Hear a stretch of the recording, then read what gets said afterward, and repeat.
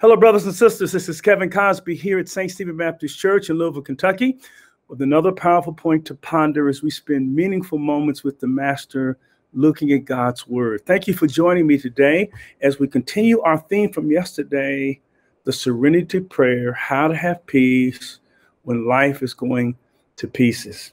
Yesterday, we had the introductory lesson on the Serenity Prayer. We learned that it was written by a great scholar, biblical theologian named Reinhold Niebuhr.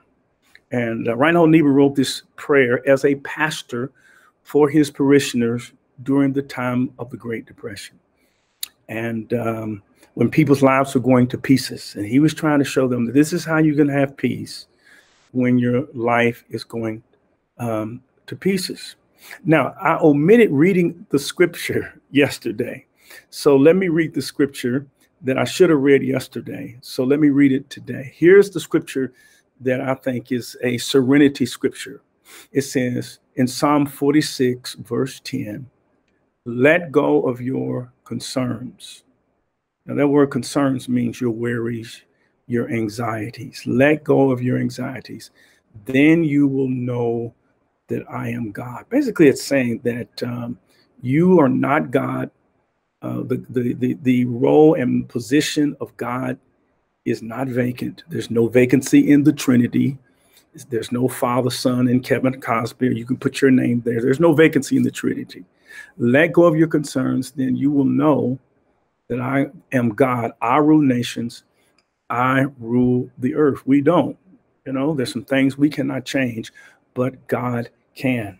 Now, this Serenity Prayer is such a powerful prayer because it is a functional prayer. It is a relevant prayer. It is a prayer that all people of all faiths can pray. That's why I love it. The beautiful thing about the truth of God is the truth of God fits everybody.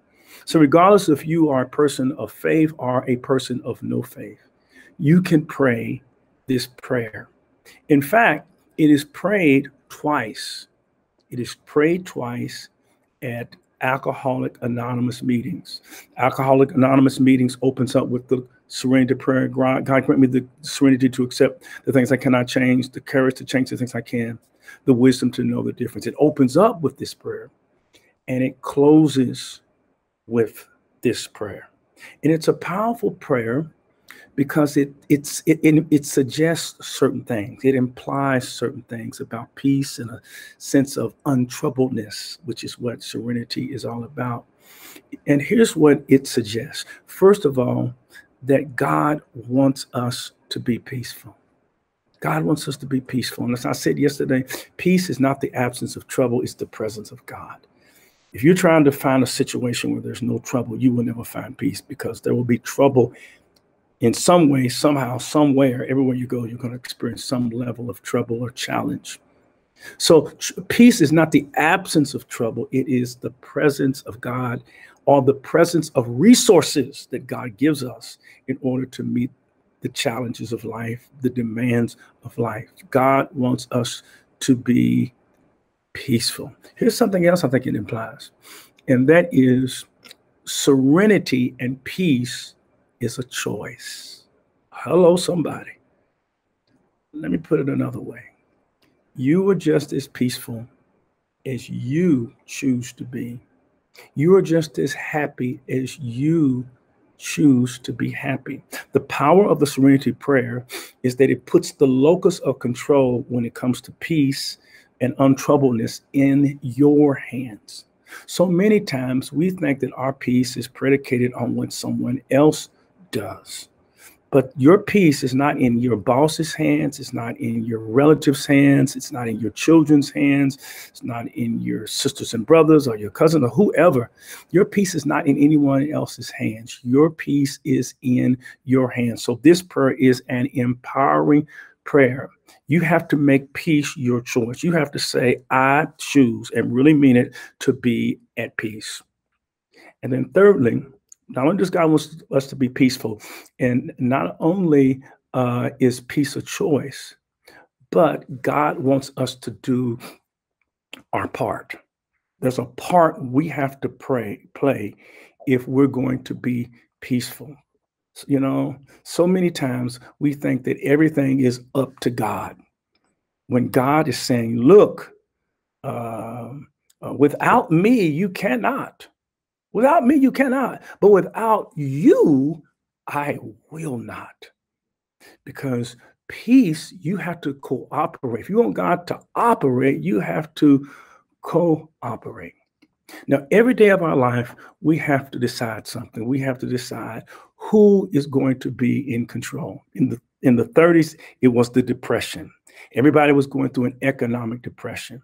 And for many, they felt that the Depression was in control and that the banks was in control and that the government was in control. Therefore, since the government and the banks is in control, that means that my peace is being controlled by someone else.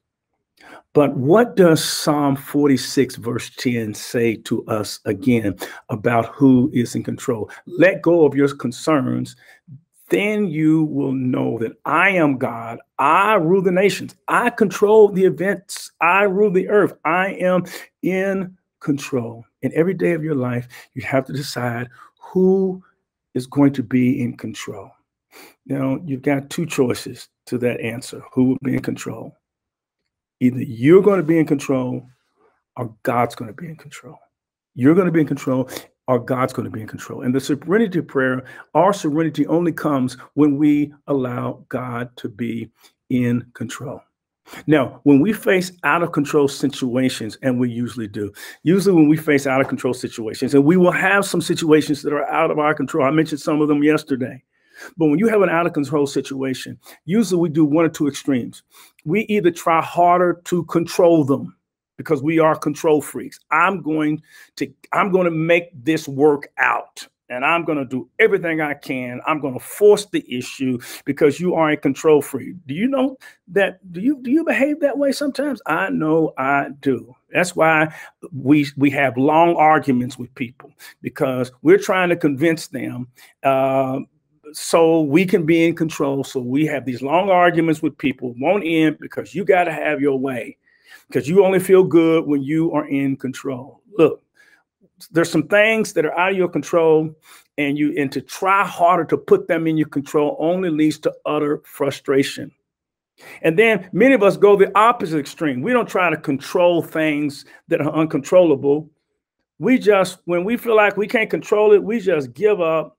Say, well, I can't do anything about it. I can't do anything about the fact that I don't have a job, or there's white supremacy in this world, and there's racism in this world, and there's sexism in this world, and there's homophobia in this world, and all the other isms in this world, and ageism in this world. I can't do anything about it, so I might as well just give up and have a pity party with a whole lot of balloons.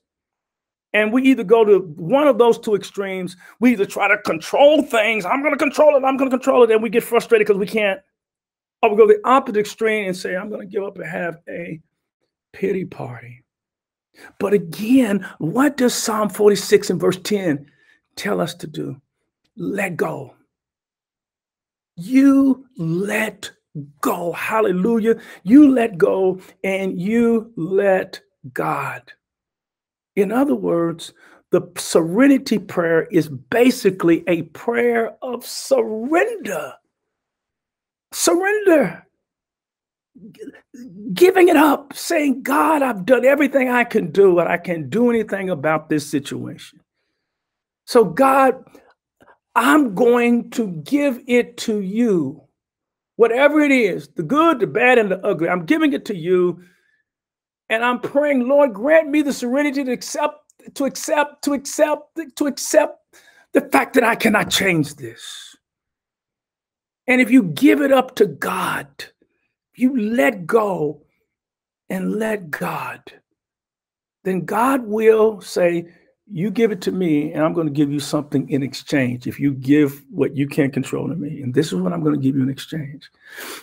I'm going to give you peace and a sense of serenity so you can go on with your life. And I'll give you the power to keep on moving with the things in life that you cannot control. So to summarize, listen to this. Only control what is controllable in your life. Only control what is controllable in your life. And then when you find those things that are not controllable, people, circumstances, the world in which we live, those things that are not controllable, give them to God. Give them to God. Let go and let God. Let's pray together. Heavenly Father, thank you as we are unpacking this powerful prayer, that it's speaking to us. And right now in our minds, we're letting go of some things and giving them to you. Once we give them to you, help us to give them to you permanently and trust that you will take care of us. In Jesus' name, amen. Thank you so much for being with me on another powerful point to ponder. Look, everybody needs a church home. And if you don't have one, I'd like to extend an invitation to you to become a part of St. Stephen Church. Email us here, newstart@ssclab.org, and we will get right back with you. Thank you so much again for being with me. I hope you have a blessed day today. We'll pick up on this theme tomorrow. But until then, don't forget that in the midst of COVID-19, to stay safe, stay sane, and remember that God is in control. God really is in control. I'll see you tomorrow.